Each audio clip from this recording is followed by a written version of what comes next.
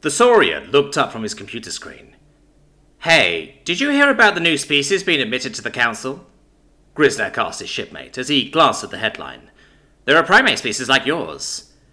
"Yeah," Elgar responded. "Humans, or Terrans, or any one of the dozens of subunits they call their own species. Our people meet them first. They're just weird." "What do you mean?" Greentext asked. Having subunits of your own species wasn't that uncommon, but it wasn't normal either. "Like, their technology. It's inorganic," Elgar said.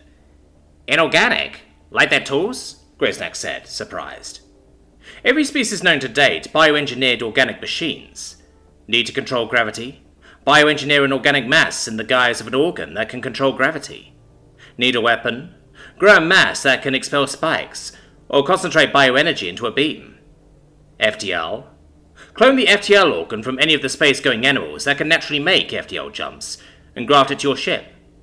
Sure, species use inorganic tools from time to time, especially before they learned how to bioengineer self-healing and reproducing tools. But no one made actual machines out of inorganic matter. All their tech, it's all inorganic." "How do they control gravity?" Greentext asked. "They make an inorganic machine that creates a gravity field." "What about power? How do they generate bioenergy?" "They don't. They smash atoms together and harvest the energy like it's a star," Elgar responded. "They call it electricity."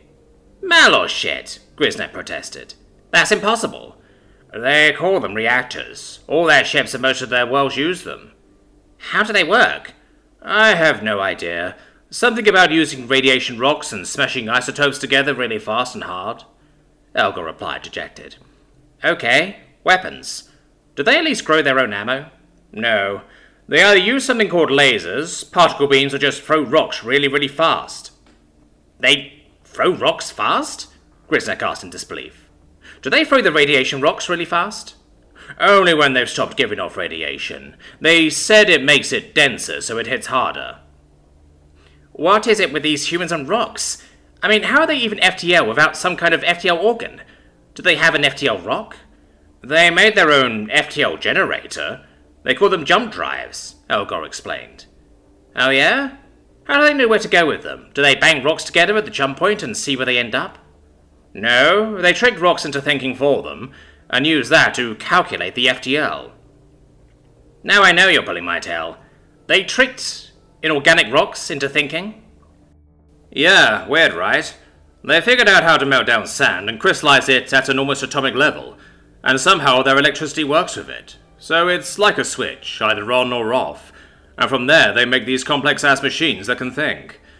It's crazy how fast too. How long does it take for a navigator to plot a jump?" "Dunno. If they're good and has a good biointerface and compatibility with the FTL organ, half a cycle maybe?" "So a cycle is a bit longer than what the humans call an hour.